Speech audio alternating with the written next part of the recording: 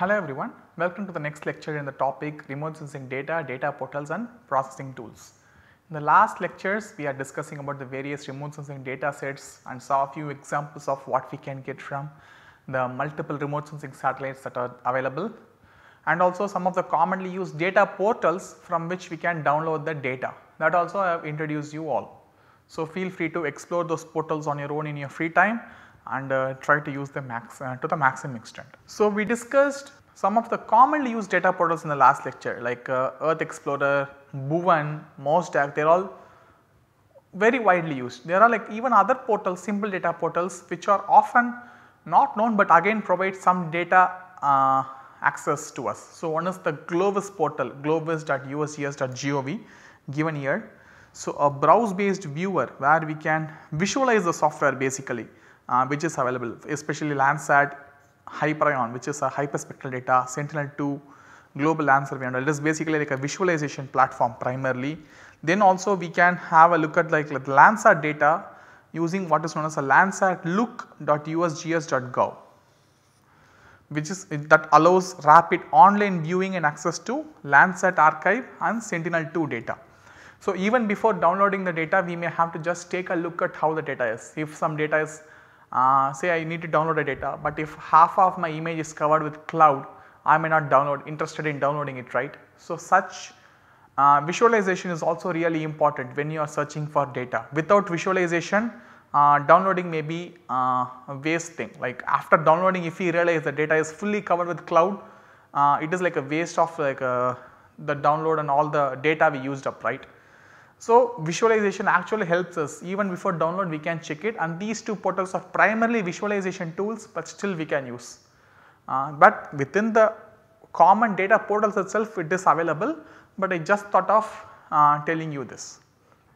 So with this again we finish our discussion about like the data portals, then we will move on to data analysis tools that are available to us. So now we have discussed about data, from where to download data, but before we use the data using all the principles we learned, we need some tools to use, right.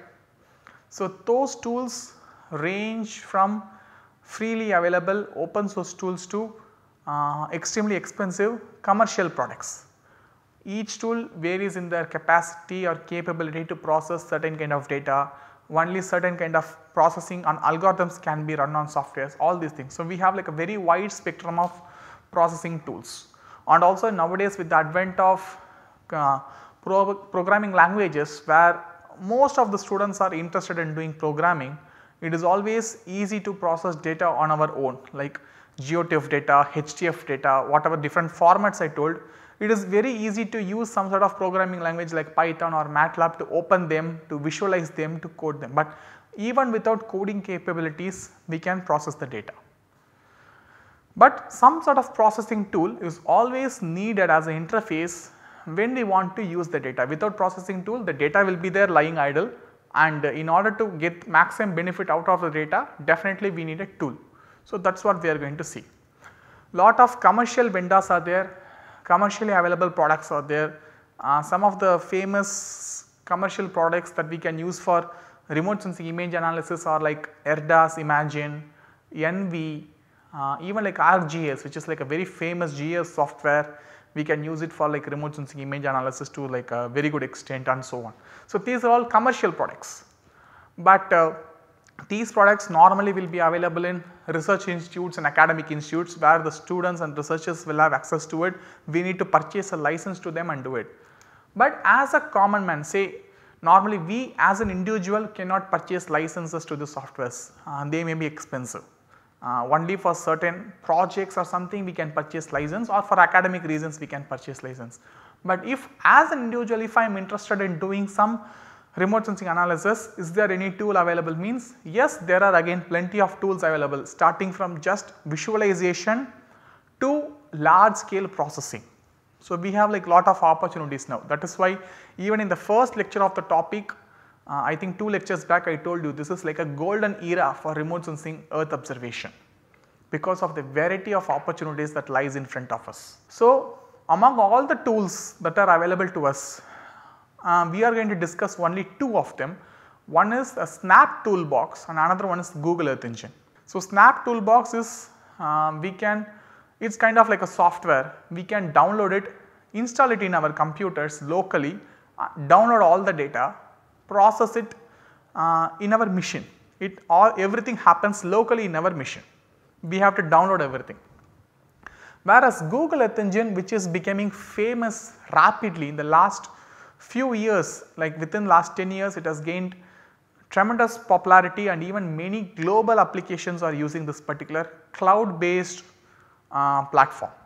So, Google Earth Engine is kind of like one of the most powerful tool available in cloud, where we need not download anything. It provides us a good interface where we can just see the data, process it in the cloud and get the outputs. So, we will get briefly introduced to two of these these two data processing tools. The first one we are going to see is SNAP, Sentinel Application Platform, developed by European Space Agency as like a free and open source platform for remote sensing data processing and analysis. Basically, it was developed to process the data from Sentinel satellites, Sentinel 1, 2, 3. But in addition to Sentinel 1, 2, 3 missions, all other commonly used satellites data also can be processed within this tool. So, it is a software, we have to download and install it. So, when you search for Snap toolbox, we will have different options, like we can download the tool only for Sentinel 1, which is a SAR mission, we can download only that particular toolbox, or Sentinel 2, which is optical. Like this we can download the particular toolbox, or we can combinedly download everything and download the entire Snap toolbox platform and use it for processing everything.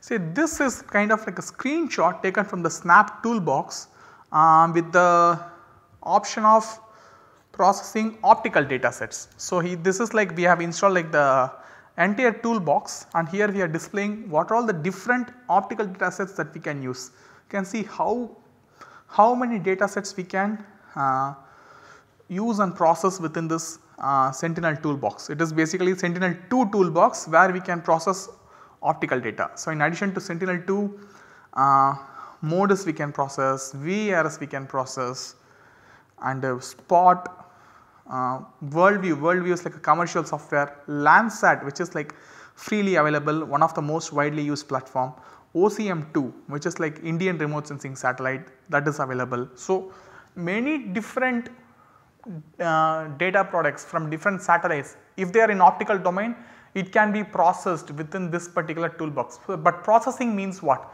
Generally there is like a separate course, digital image processing, which is offered to the students, which talks about the various processing that one can do. You can just open the data, visualize it, it is kind of like a processing. You can visualize the data, you can removing the data of atmospheric effect. We have seen certain steps, right, how to atmospherically correct the data, that is again a data processing. If we have certain tools, it will do processing for us. Or we learnt about different spectral vegetation indices, NDVI, EVI and all. So, starting from DN to radiance, radiance to reflectance, reflectance to vegetation indices. It is kind of like a processing chain, right. Everything can be done within the tool. You can open the data and do all the processing. So, step by step the sequential processing can happen within this particular software. So, it is kind of like a platform where we can do this processing. So, this is possible within this Snap tool. So, here this is example for optical data sets. Similarly, this slide tells us the different SAR sensors like synthetic aperture radiometer sensors, sorry, not synthetic aperture radar, I am sorry, it is not radiometer, synthetic aperture radar, active remote sensing sensors which we can use. Sentinel 1, which is like freely available. Apart from it, RadarSat, TerraSAR-X, TandemX, Allos Pulsar, ERS, NVSat, there are like many different synthetic aperture radar data that are available. Some of them are commercial, some of them are freely available, which we can download and use. Again, processing can be done within this tool, like I told you, right, we can download the data, convert the data from slant range to ground range, converting the amplitude information into backscattering coefficient, like in radar imagery we will be interested in calculating sigma naught backscattering coefficient. that is possible. So, all these processing steps we can do. We can like do speckle filtering, like speckle effect we have seen what it does, noisy grainy pattern in the image like pepper and salt pattern that can be removed using some sort of filters.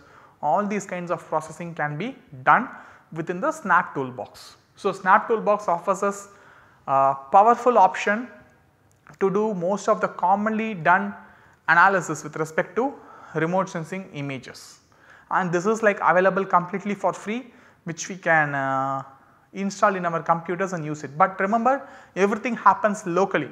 So, our machine means computer should be good enough to install the software and run. If we have like a olden generation computer, the software may not run, or when you try to open a Sentinel-2 data in like a normal laptop, like normally what we use it for online classes, it may not be enough. So, some good quality laptop or a computer may be needed when we want to process the data, or it is good to have like a normal desktop computer with a moderate capacity to run this particular thing. Anyway, if you like search about like the Snap toolbox, you will get information about like the basic system requirements and what are other things we need.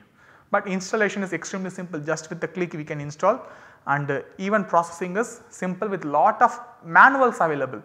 Help files are there, manuals are there, which we can read on our own, understand and do it. So, the final thing we are going to see in this topic is the Google Earth Engine. So, Google Earth Engine is a cloud based geospatial processing platform which is designed for global scale environment data analysis. So, it is kind of like revolutionizing the way we are doing remote sensing data processing. Now, most of the large scale projects working in global level have moved to this Earth Engine platform, because normally say I want to analyze data for the entire globe, means I should have a powerful computer which can store all the data and should be capable of processing all the data. So, it needs some capital investment.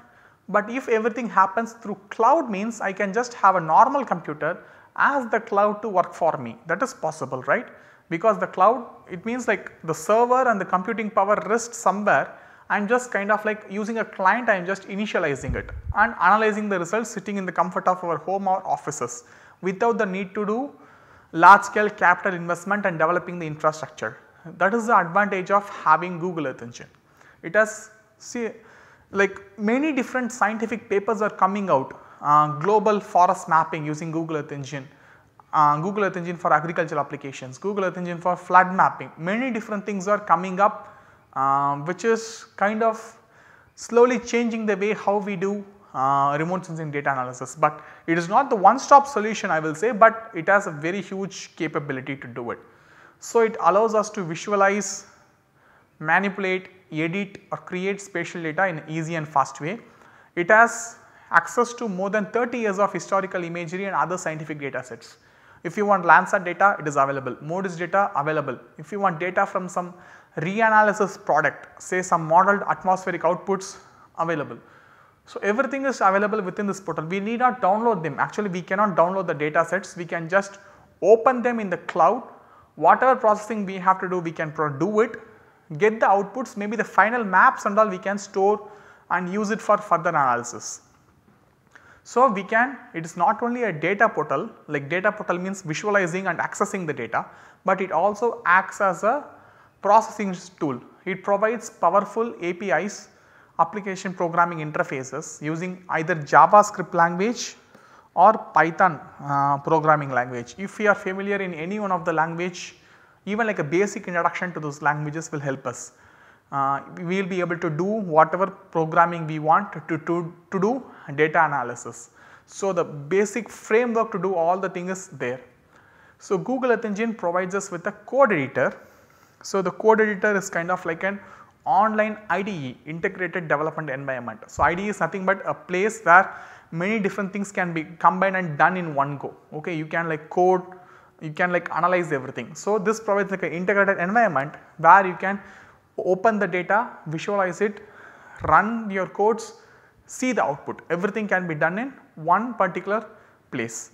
Also, it has capability to upload our own data set. So, I have collected some data from ground I want to merge it with other satellite data sets, which is possible. I can upload the data to my own portal within this cloud platform, analyze on my own, get the results, that is possible.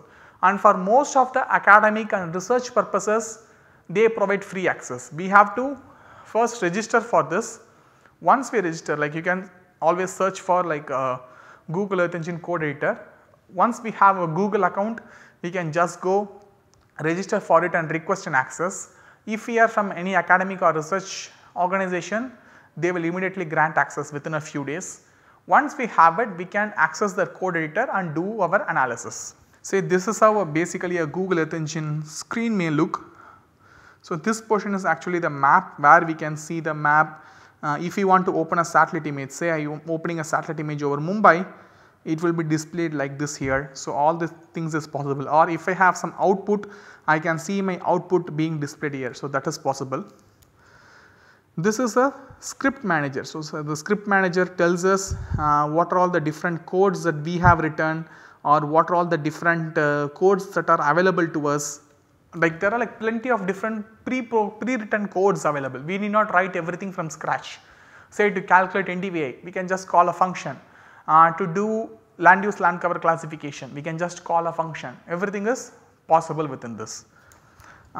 It provides us with lot of documentations, API documentation, which are kind of like help files we can read and understand the algorithms.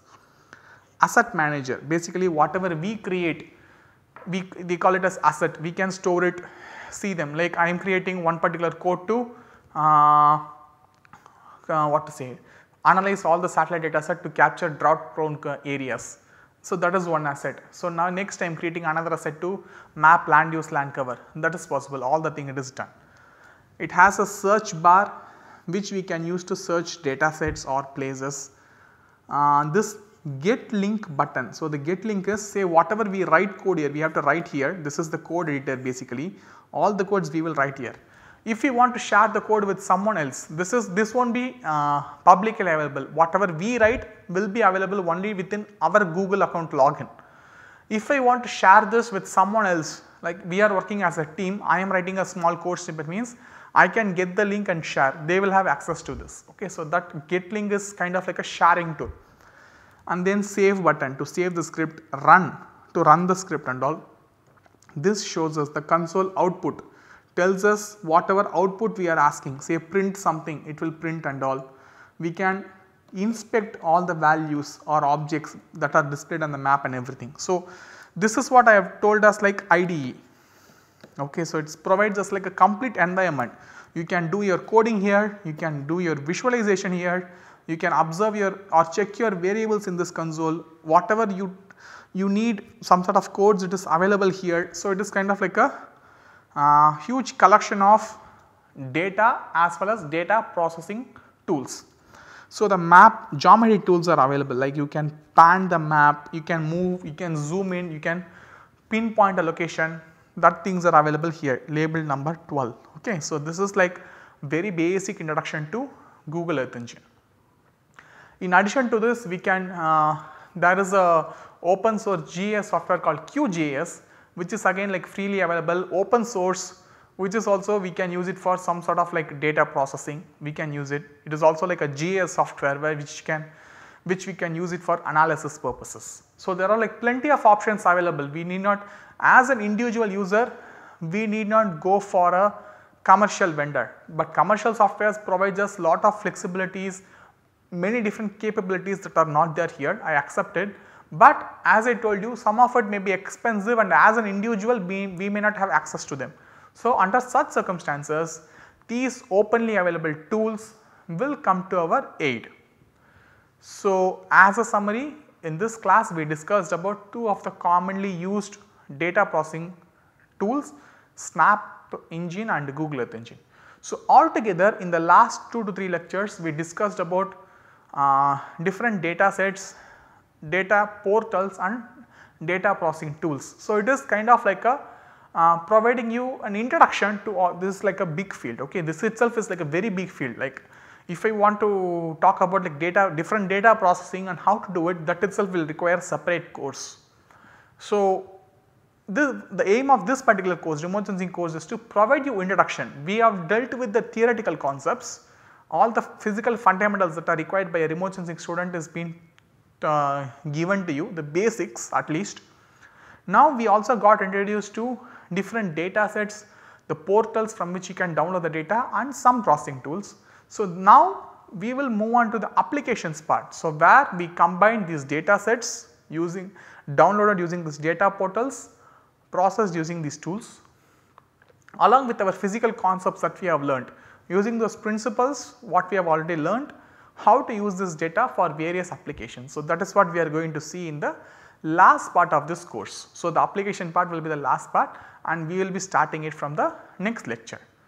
With this we end this particular lecture. Thank you very much.